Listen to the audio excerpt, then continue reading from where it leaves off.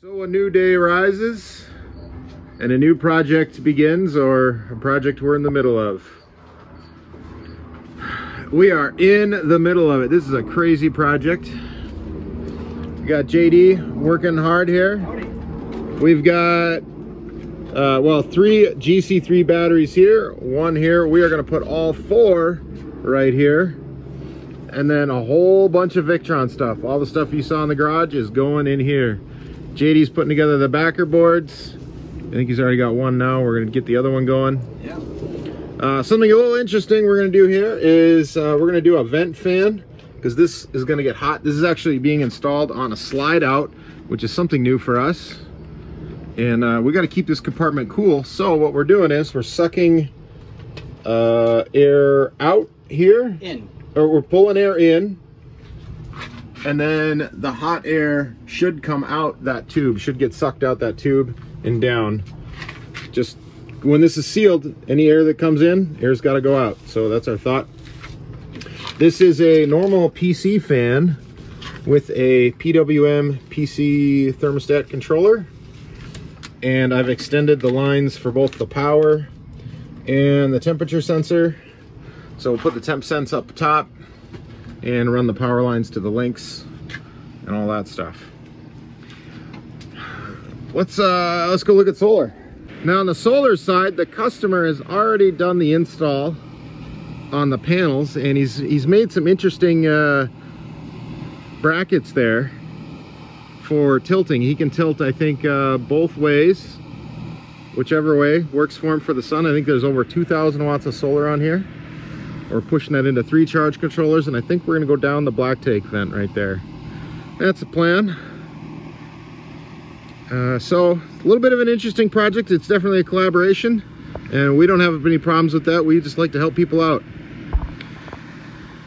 So inside, we're gonna try and put the monitor here on this wall with all the other monitoring stuff. But as you can tell, it is really packed tight in here. But I think there should be a way we can snake a line down here with the either fish tape or fish sticks down into that compartment, and then we can get down to the underbelly, and then we're home free. Management here is all right. We got to quit talking. We got to get back to work, I think. Hold on, girl. Hold on. I know. We're doing the best we can. So we're already pulling down the underbelly coating in there, and we've got a path to run the wires.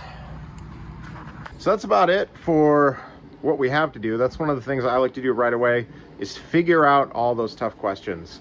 How are we going to run solar? How are we going to run the data lines? How are we going to run the AC lines? And we've got that sorted. We did most of that yesterday, and we've been putting together the components on the board. And now today we're going to be mostly installing it and hooking things up. So we got a Keystone Outback that we just finished up. Let's take a look. And we did something crazy, and we put it on a slide. Never done that before. That's what the customer wanted. So we've got 4 GC3 batteries in here for 1,080 amp hours of storage capacity. 2 Multipluses, and we ran those in parallel, so we didn't have to worry about load balancing or anything like that. And that should work fine because they're 2x120. So in 50 amp they'll work just fine. And then on the in inverter mode, they still get the 6,000 VA of inverting power. Got 2 Lynx distributors in here. Probably could have put a Lynx BMS in there, but we ended up going with the shunt there, doing that little thing that we do all the time. The master fuse and the chargers up there. And what you might be thinking is it's going to get pretty hot in there, and we thought that too. So we actually have a temperature controlled PWM fan in there, like from a computer case down here, and it's blowing cool air in. And then we've got a vent up here where all the hot air should get pushed out and down, because once this compartment's closed, it should manage itself. And we also added a GF CI outlet there so he can charge his tools. Customer's gonna use this for storing all kinds of fun stuff. So, and probably a couple of things in here as well. So that is this compartment. Let's take a look at the panels. On top here, the customer installed these panels and we just helped him get them wired up.